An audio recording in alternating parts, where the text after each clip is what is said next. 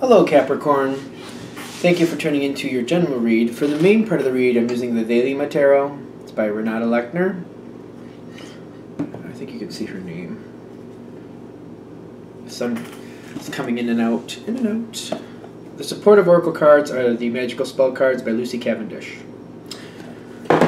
Woo! Alright, we got that. Already shuffled. Capricorn. Let's see what we got for you.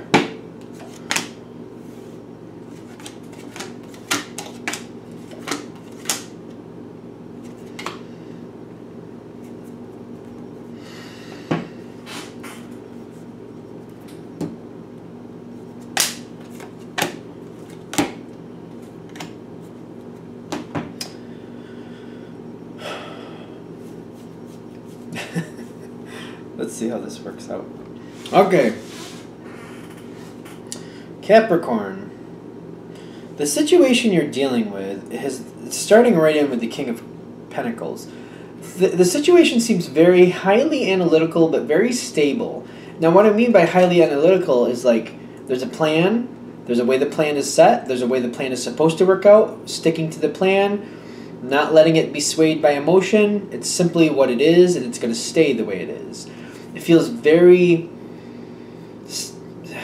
what do you want to call it? Flavorless. Flavorless is the best way I could put it. It's working. I feel like that's your point, though. It's working, and you're willing to stick with it because it's working. It's flavorless, but it's working. Face down oracle card on the other side. The other side has victory face down.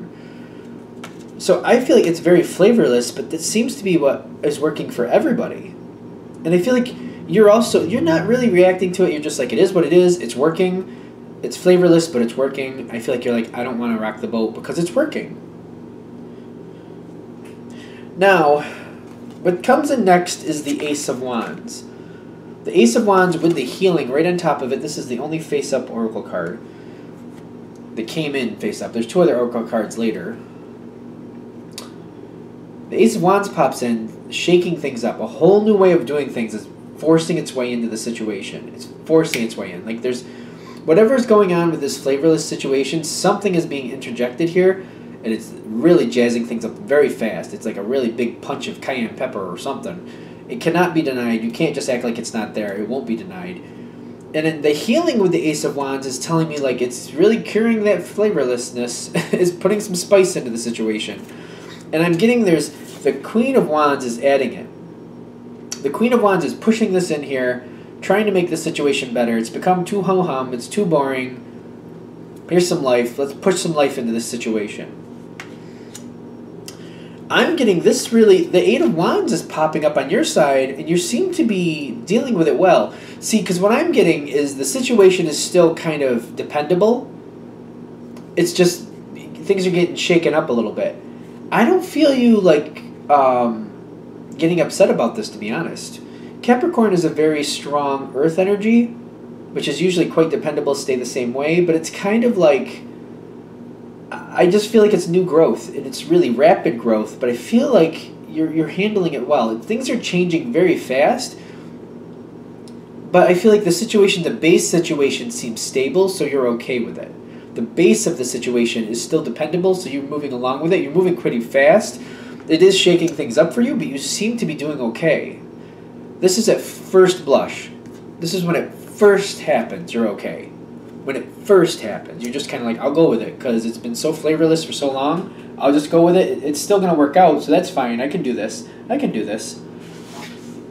And I feel like you want this to work out. What's going on with my face with this? Like, I don't know what's going on with the sun here all of a sudden. It was fine a minute ago. This moment happens. You're going along with it. I'm getting very soon after the Three of Swords pops in. I don't know how this is going to go at the end here. I'm kind of worried about it, but we'll find out. The Three of Swords pops up.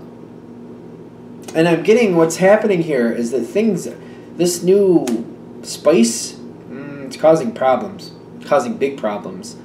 And I feel like this is why nobody was rocking the boat before because it was working, and now it's not working. This spicing things up, not a good idea. And I'm getting the other side is looking to find a way to fix it. They're looking for answers. They're looking for answers any way they can find them. And I'm getting that it seems like going back to the way things were is not an option. I feel like that's a problem.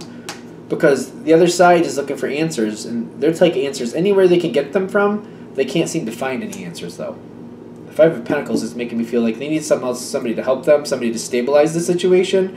They're looking for somebody else. Please help me. Nobody seems to be able to. Now, face down, the Chariot comes in, and it's more on the other side, and it's pushing into the center, which makes me feel like this is the next piece coming into action. Somebody's trying to fix this. Something's coming in trying to fix it. Seems to be coming in out of the blue. At the very least, it's not something you're personally expecting. When that happens, even though you're not expecting it, I'm noticing you have the Four of Cups and you have the Success card. The Four of Cups is telling me this is not really you don't like what you're seeing now. You don't like these changes, but you're seeing like, all right, it's going to fix the situation.